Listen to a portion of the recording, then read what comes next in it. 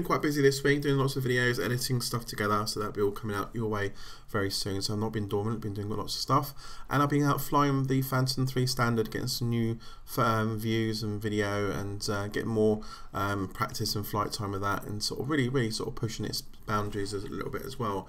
So I've got all that to come to the channel next. This is a quick update because DJI has just really announced the new propulsion system for the Inspire 1. So now they've changed their motors. They made it 420 kVi motors. Currently they're 350 kV motors.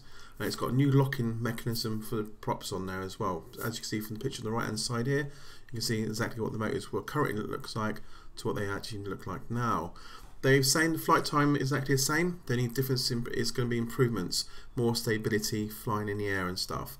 So I mean, I've never had any problems with my Inspire 1 with the original motors.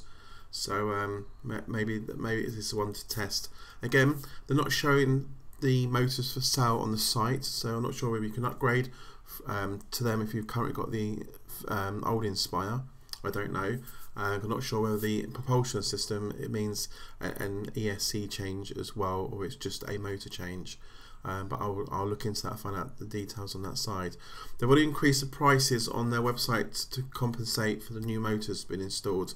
So now it's called the Inspire 1 V2, which will have the new motors on there. So you're paying roughly over £100 £100 more dearer. So if you are saving for the Inspire, you've got to save a little bit more harder with this new version out now, basically. And I think they've done the same for the Inspire Pro.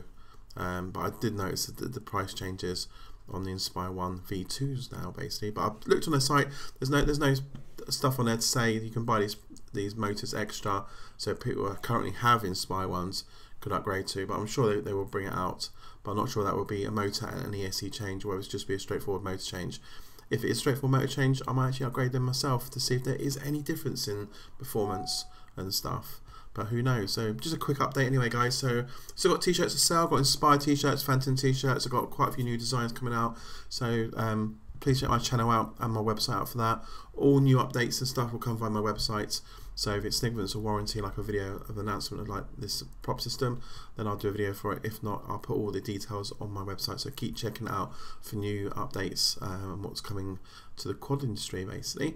So until then, remember guys to like and subscribe. Thanks for all you new subscribers who have been subscribing recently. Fantastic. Keep it going, and share my videos, and put me across forums, groups on Facebook, you name it. Let's get me out there. And I've got some new Phantom repairs coming up very shortly, videos on that as well for you guys. So keep on watching. So thanks a lot, guys, and see you soon on the next video. Cheers.